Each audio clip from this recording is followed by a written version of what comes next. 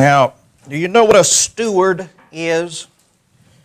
If you have an owner of an estate, he'll take one of his servants and he'll make him the steward over his household.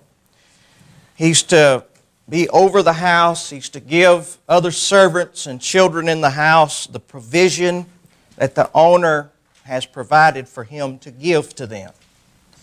Moses was God's steward. He was God's steward, and all God's saints are stewards of God's grace. The pastor is a steward to the brethren that Christ has entrusted to him to minister to. Older believers are stewards to younger believers. Husbands to wives and children. Fathers and mothers to their children. Elder siblings are stewards to the younger siblings. Peter said, "As every man hath received the gift, even so minister the same one to another as good stewards of the manifold grace of God." Paul said, it's required in stewards that a man be found faithful. And that's what we see in Moses in our text. We learn what it is to be a faithful steward of the manifold grace of God.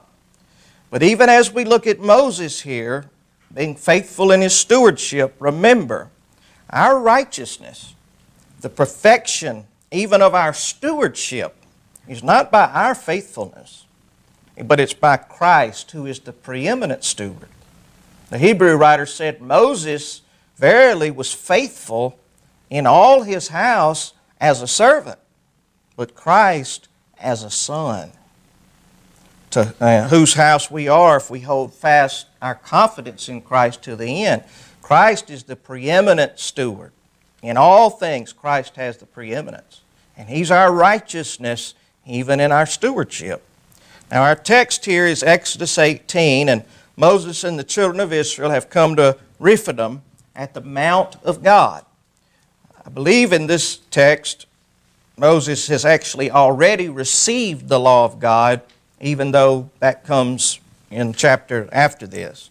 But the text begins here with Moses' father-in-law bringing Moses' wife and his two sons back to him. We read here in verse 1, "When Jethro, the priest of Midian, Moses' father-in-law, heard of all that God had done for Moses and for Israel, his people, and that the Lord had brought Israel out of Egypt, then Jethro, Moses' father-in-law, took Zipporah, Moses' wife, after he had sent her back, after Moses had sent her back to Jethro.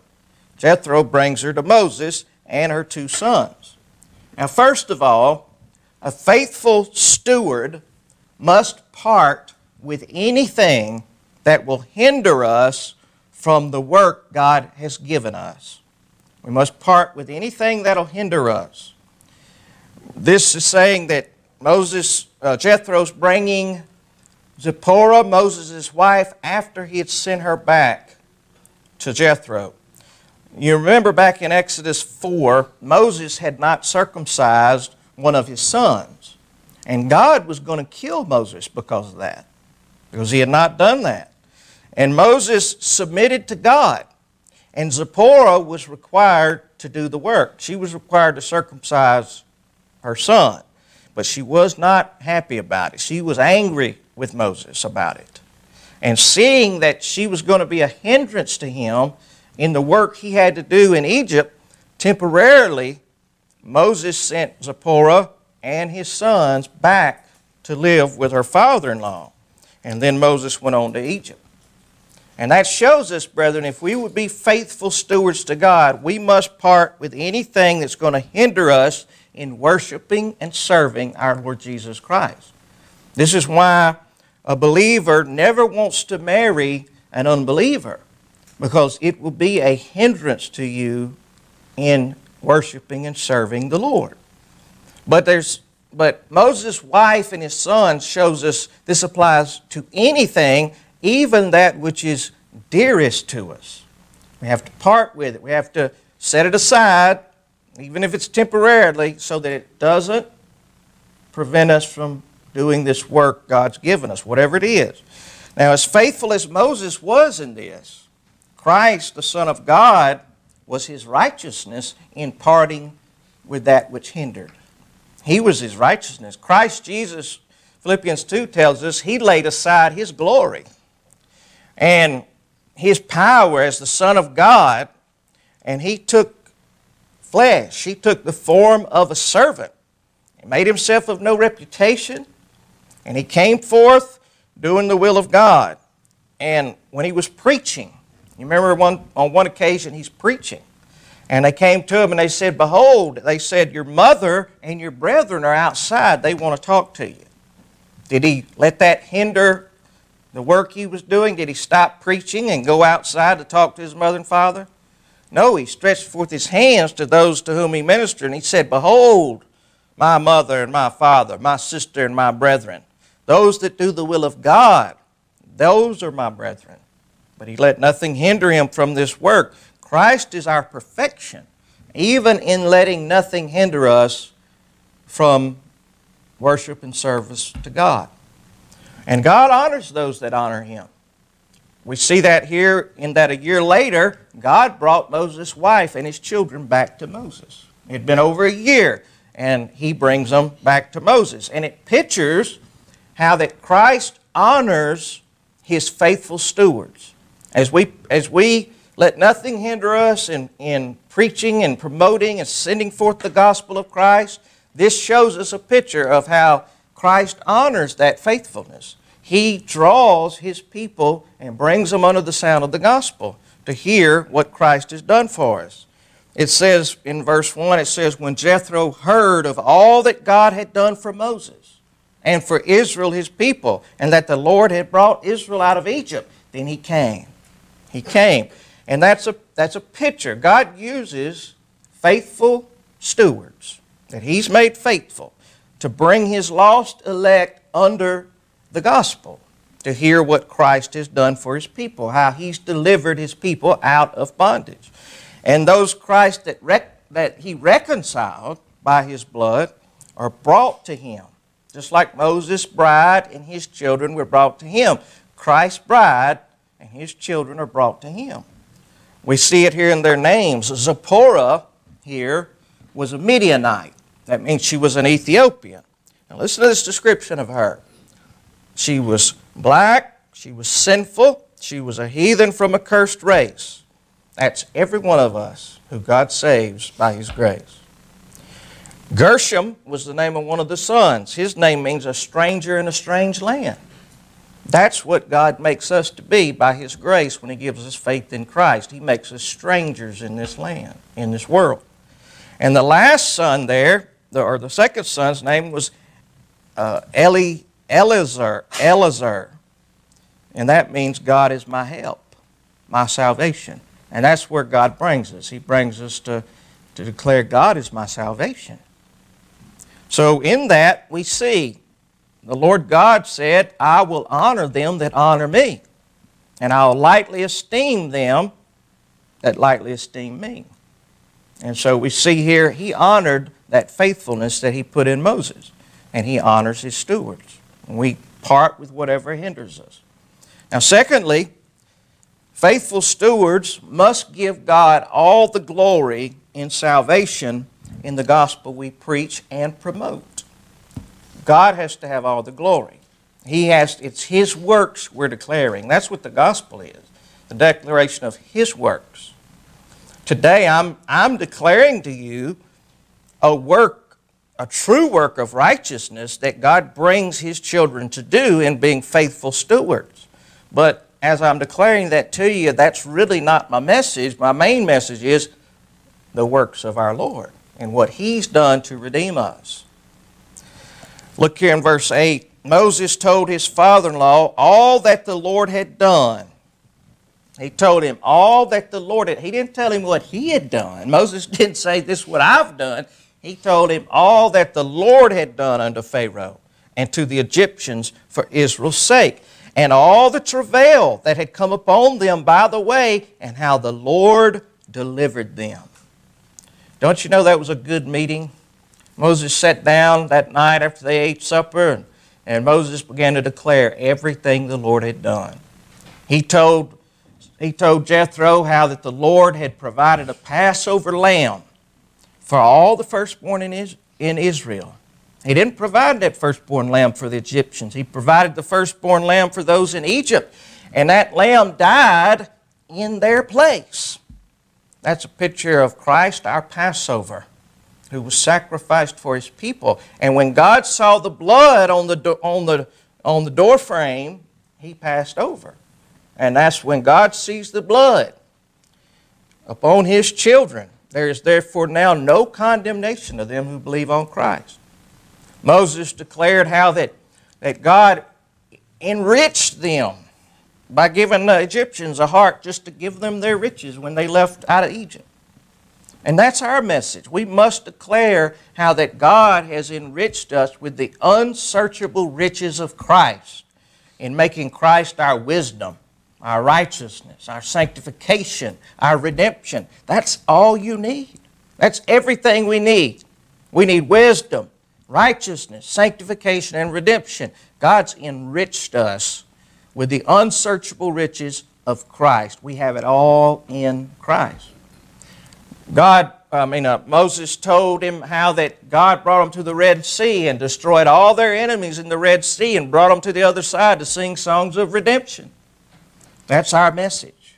How that all Christ's people were baptized. We were immersed in the Red Sea of Christ's blood when He was immersed under the judgment of God. And by that, Christ destroyed all our enemies and brought us to sing songs of redemption, giving Him the glory. Moses told them how they went to Marah and the waters were bitter, and how the Lord provided the tree that made the water sweet. He preached Jehovah Rapha to him, the Lord that healeth thee. That's our message. Christ has taken that bitter cup of the fury of God's wrath out of our hand, and He's given us that sweet cup of wine whereby we remember Christ's blood that redeemed us. He declared to him how that God provided manna from heaven and how that He gave them Sabbath rest. And that's what we declare. We declare how God sent His Son, who is the bread from heaven, and how God in Him has given us rest. Christ is our Sabbath. We rest from all our works in Christ. And then he preached to him, he declared to him how that God provided water from the smitten rock, by whose stripes we're born again by the Holy Spirit. That's what the water pictured. From Christ the smitten rock comes the water, the Holy Spirit, whereby we have life. He declared to him how that Amalek came and attacked them, and how that God provided an overthrow of Amalek for them. And that's our message. We preach Jehovah Nissi, the Lord our banner. Christ is exalted as Moses held up that rod on the hill. And when Christ is exalted in our hearts in the gospel, at the right hand of God, when He's exalted, He overthrows our sinful nature and makes us triumphant. But even when He's preaching, even when Moses is declaring everything the Lord had done, giving God all the glory in his preaching, Moses isn't depending on his preaching to make him righteous. Moses' righteousness, even in declaring the works of God, is Christ Jesus, the preeminent steward, the preeminent prophet of God. I don't look to my preaching to make me righteous or make me accepted with God. My sin mars even preaching. Christ is my righteousness who preached perfectly. Christ came forth and He said, my doctrine's not mine, it's His that sent me. And He preached the Word of God, and He did it faithfully, brethren. Now, Jethro was not saved. God didn't save Jethro. He went back to his idol gods when this was all over with. But we see how God honors faithful stewardship by bringing our hearers to rejoice in Christ. Verse 9 says, Jethro rejoiced for all the goodness which the Lord had done to Israel, whom He had delivered out of the hand of the Egyptians. Verse 11, he said, now I know the Lord's greater than all gods. And he brought some offerings, and he sat down in fellowship with God's people. We declare God's wonderful works, and Christ honors faithfulness. He brings His people to rejoice in the Lord, to rejoice in His works. He brings them to exalt Him alone. He brings us to come to Him by faith with nothing but Christ, pictured in those sacrifices and offerings that Jethro offered. And He gives us sweet fellowship with our brethren. This is what He does to those to whom we preach, who hears the message. So when we speak, we're not going to speak with excellency of speech and of wisdom. We're not going to try to impress people with our knowledge and our wisdom, and we're not going to try to talk over their heads. We're going to make the message clear. And we're going to preach only Christ and Him crucified. We have to declare the wonderful works of God. We must.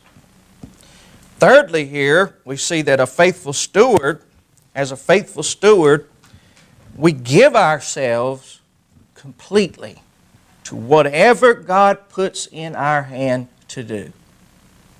Whatever it is, big or small, that God gives you to do in His kingdom, give yourself to it with everything you have. He says here in verse 13, now remember this, Moses has not seen his wife and children in over a year. But look where he is the very next morning. Verse 13, it came to pass on the morrow that Moses sat to judge the people, and the people stood by Moses from the morning until the evening. You would think that Moses would have taken a few days off to spend with his wife. He hadn't seen her in over a year, and his children and his father-in-law, but he didn't do that. Next morning, he's right back doing what God gave him to do. Now, this is very timely for me. The Lord is... His timeliness is an amazing thing, and this is very timely. I'm preparing this message this week and sat down Monday morning and started working on this and just about prepared the whole message Monday. And my father-in-law came to see me this weekend.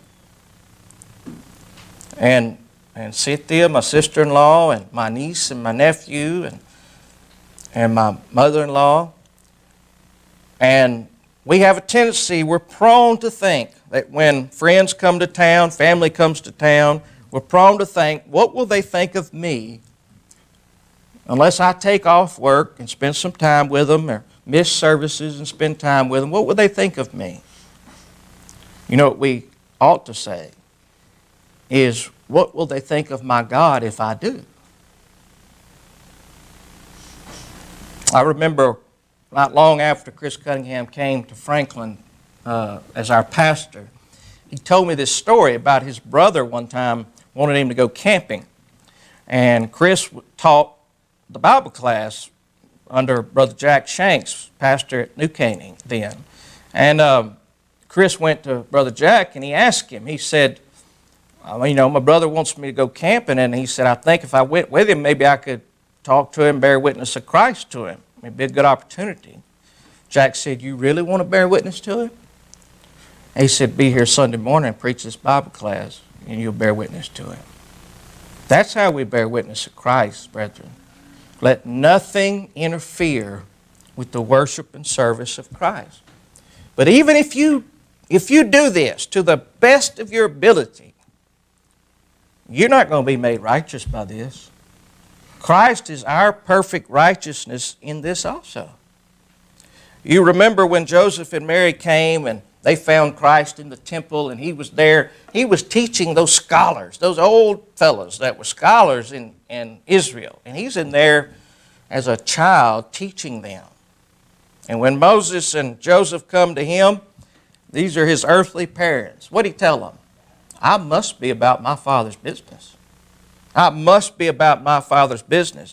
Christ is our righteousness even in giving ourselves to the work God's given us to do. He's the perfect, faithful, righteous servant of God. Now lastly, faithful stewards must never use carnal principles. We must never listen to carnal counsel, and we must never use carnal, fleshly principles to determine anything we're going to do in spiritual matters. Never. And it says here in verse 14, this was Moses' one mistake, or one of his mistakes. Verse 14, it says, when Moses' father-in-law saw all that he did to the people, he said, what is this thing that thou doest to the people? Why sittest thou thyself alone, and all the people stand by thee from morning unto evening? And Moses said unto his father-in-law, because the people come unto me to inquire of God. Now listen to that. The people come to me to inquire of God. When they have a matter, they come unto me, and I judge between one another. And I do make them know the statutes of God and His laws. And Moses' father-in-law said unto him, the thing that thou doest is not good. And his father-in-law began to tell him what he needed to do. And he basically told him to set up a court system like what we have in our country.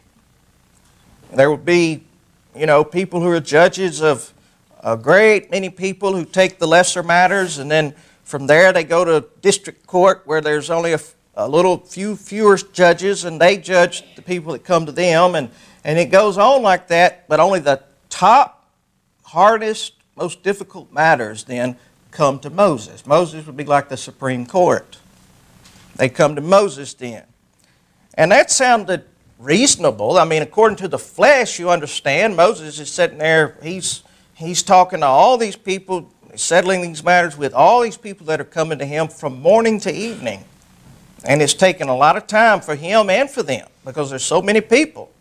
And it just makes carnal sense, and it makes good reason in our minds, fleshly speaking, to do what Jethro said.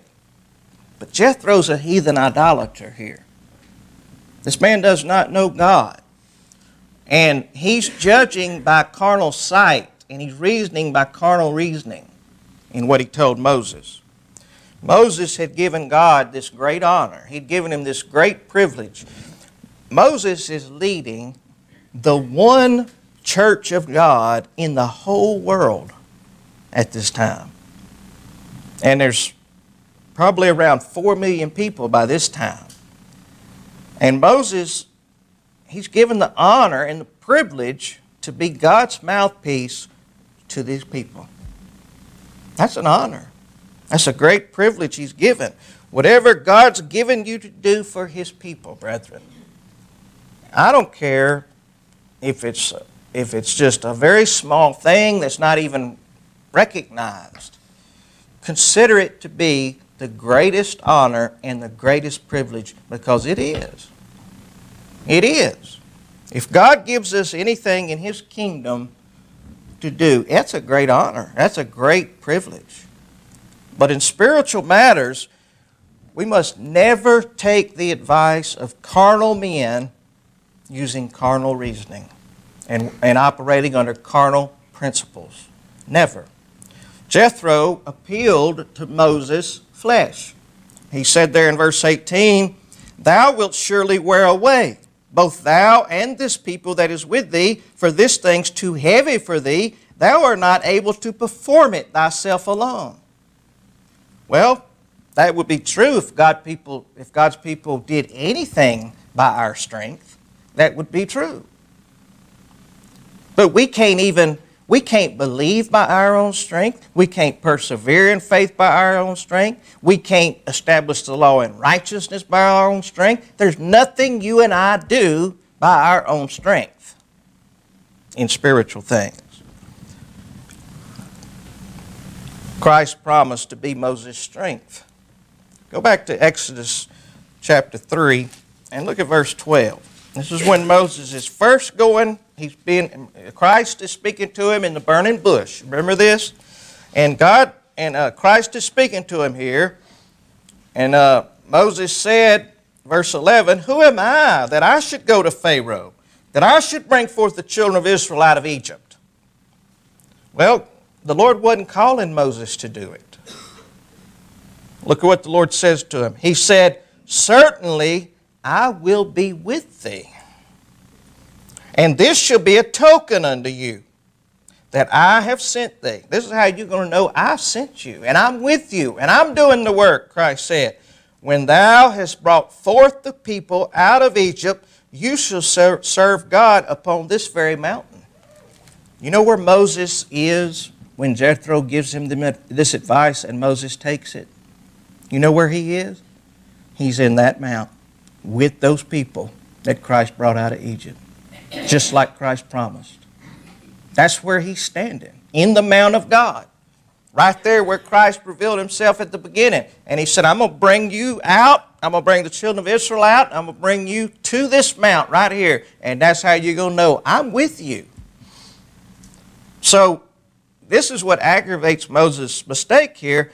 He should have seen, this is the promise Christ made to me. I'm standing right here where Christ said he'd bring me. And I'm standing right here with the people Christ said he'd bring out. And that should have let Moses know Christ is going to be my strength from here on out. He's going to be my strength to judge these people. He's standing at the very mountain.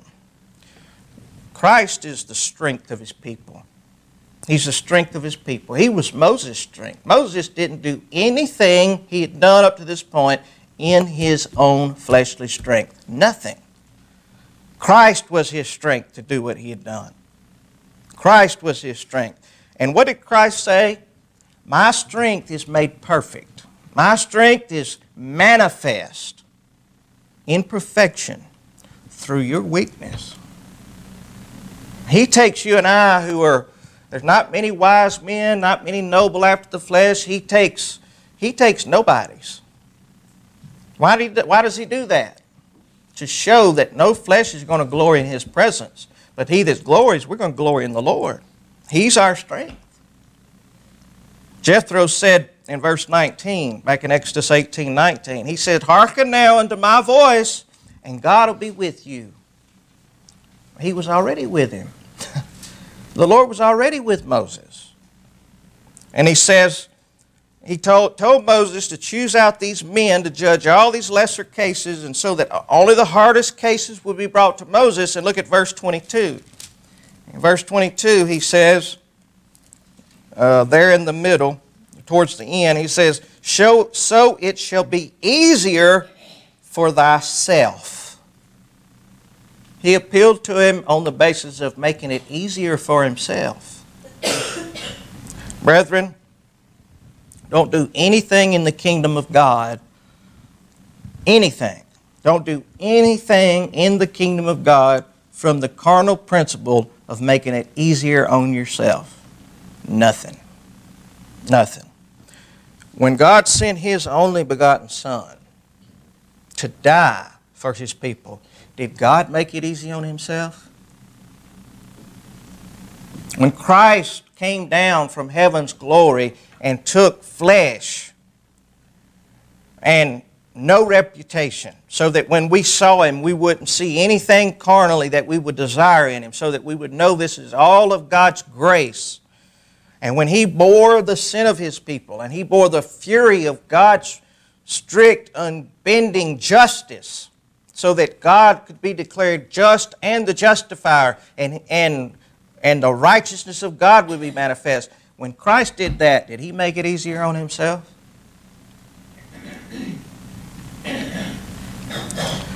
We must determine what we should do by the Word of God. We don't even want to judge things by providence. Providence helps you sometimes, but sometimes not. Sometimes not. You remember Elimelech in Ruth, in the book of Ruth. He judged by providence. And so he saw there was a famine in Bethel and that Moab had bread, so he took his family to Moab. And God killed him and his sons. We don't judge by providence. We determine what we ought to do by the Word of God. What does God's Word say? We determine what we ought to do by what gives God all the glory and what is good for His people. And that is in accordance with these other things. What does God's Word say and what gives God the glory? That's how we determine what to do. We don't determine by carnal reason or carnal sense or what fleshly speaking makes sense. We look at God's Word. God's Word. You know, from Egypt, from the time the Lord sent Moses to Egypt up to this point right here, as long as Moses depended upon Christ for his strength, he accomplished everything Christ sent him to do. Everything. Nothing was too hard for the Lord. Everything that the Lord sent Moses to accomplish, the Lord being Moses' strength, Moses looking to the Lord alone, he was able to do everything the Lord sent him to do. But the moment he heard Jethro and he started considering himself and he started considering how big this work was, that's when he gave up. That's when he stopped. I heard a woman this week talking, and she said, she was talking about how she married her husband and they married young and things were great. And she said, but about 6 years in, she said, I began thinking about all the things I wanted to do in life. She began thinking about herself. And she said, and I began thinking about how I won't be able to accomplish those things with this man. And she said, and it became unbearable for me to be married to him any longer. And she left him. She was fine when she wasn't considering herself, when she wasn't considering herself. When she started considering herself, it became too heavy of a burden. And I can tell you this, brethren, from experience, any time as a pastor, as a father, as a husband, as a father, as a friend, any time that I have found the burden too heavy, it was always because I was considering myself. Always. Always. Anytime I've ever found fault with my wife, it's been because I was thinking of me and how it wasn't fair and how it was just selfish. And I guarantee you this, brethren, that's so of you too. I know it is.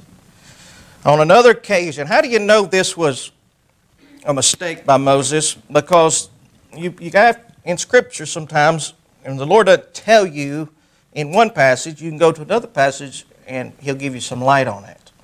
And in Numbers 11, in verse 11, Moses said to the Lord, he said, why have I not found favor in your sight?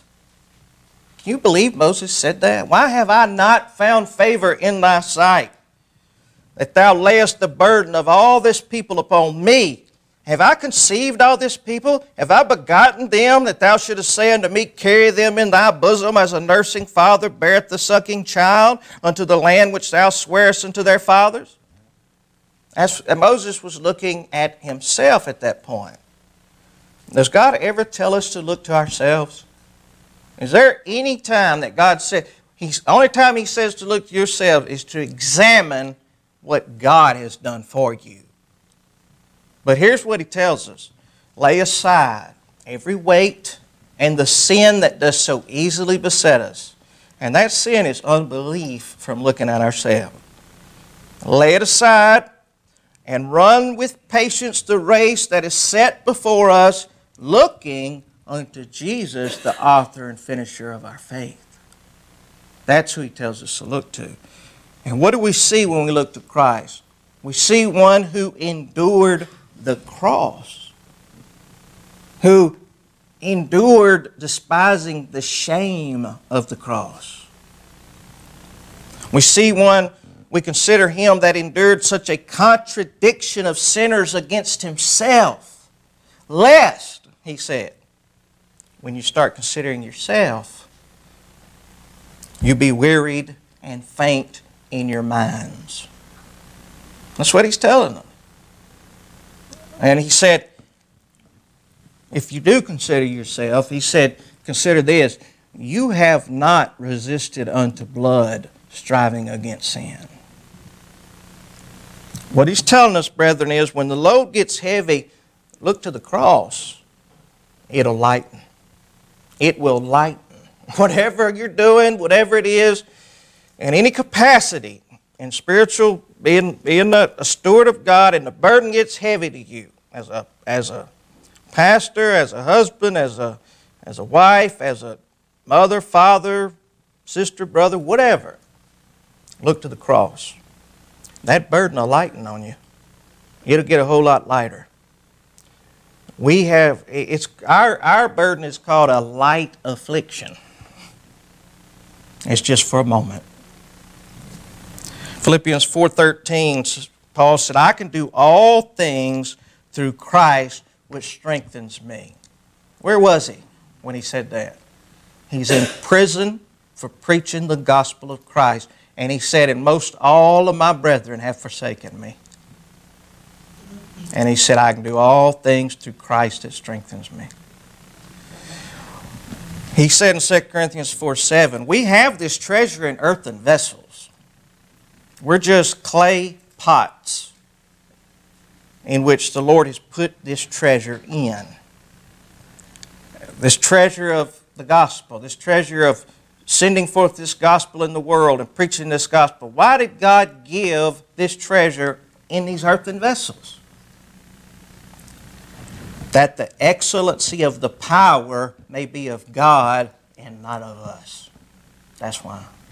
So He gets all the glory. That's why He's chosen these foolish things, me and you, that He might get all the glory. So we're not to look to ourselves, and we're not to think that the Lord's laid all this burden on me for me to carry it. He's carrying you and the burden. We look to Him, and the burden becomes light. If we don't want to honor God, we don't want the honor God has given us, and whatever it is He's given us to do, if we don't want the honor in it, God will give that honor to somebody else. In Numbers 11, after Moses complained, that's where the Lord told Moses, you choose 70 men. Choose out 70 men. And the Lord said, I'll take of the Spirit which is upon thee, and I'll put it upon them. And they shall bear the burden of the people with thee, that thou bear it not thyself alone. What's He teaching us there? God does not need us. He doesn't need us. If there's some little thing that God's put in my hand and I don't want that honor and I don't want that privilege and I think it's too heavy a burden for me, I'm not going to stop that work from being carried out. God's just going to give it to somebody else to do it and take the honor away from me. That's all that's going to happen. Our unfaithfulness will do this, though. It'll cause us to go backwards in unbelief. That's what happened to Moses in Numbers 11:21. Moses said, now this is what he said here. After all of that, after the Lord said, I'm going to take the Spirit off of you, and I'm not giving more of the Spirit, I'm just taking some from you and giving it to these other men. And after that, listen to what Moses says. Moses said, the people among whom I am are 600,000 footmen. That's just the footmen. If you consider 600,000 and they had wives and they had children, you know, you're talking millions of people now. But he said, and thou hast said, I will give them flesh that they may eat a whole month. Moses says, shall the flocks and the herds be slain for them to suffice them? Or shall all the fish of the sea be gathered together for them to suffice them? And the Lord rebuked Moses. The Lord rebuked him. And the Lord said, is the Lord's hand waxed short? And this is after He'd done all that work in Egypt and brought them through that wilderness to where they had come. He says, you think my hand now all of a sudden has waxed short? Thou shalt see now whether my word shall come to pass unto thee or not. And then by making these men judges, you know what Moses did? This is where that problem with Korah started, right there. It was a mistake. Christ is our righteousness in this too, brethren. He told His apostles He's about to go to the cross, and He said, He told them He's fixed to go to the cross. Peter rebuked Him. Remember that? Peter said, "Be it far from thee, Lord. This shall not be unto thee." Now just think if our Lord had taken that carnal counsel, according to carnal reason, He wouldn't have went to the cross. But what did our Lord do?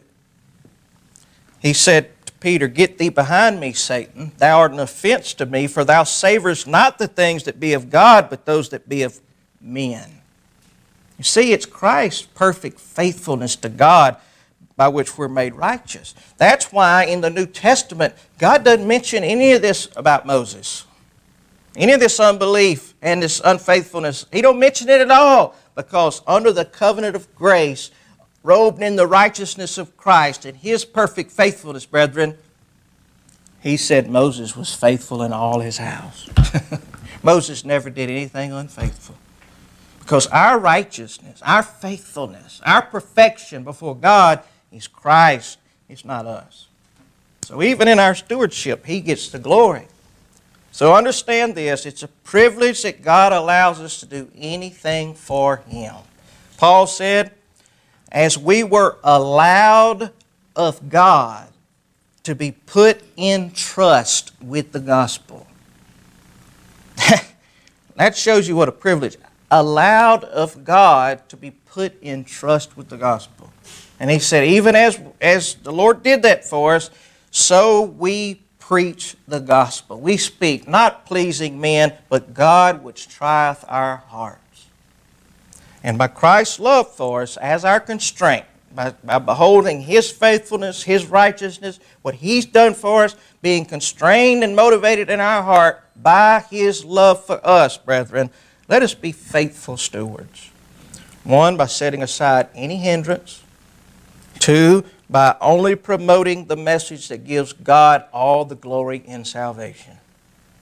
3, by giving ourselves completely to whatever God has put in our hands to do.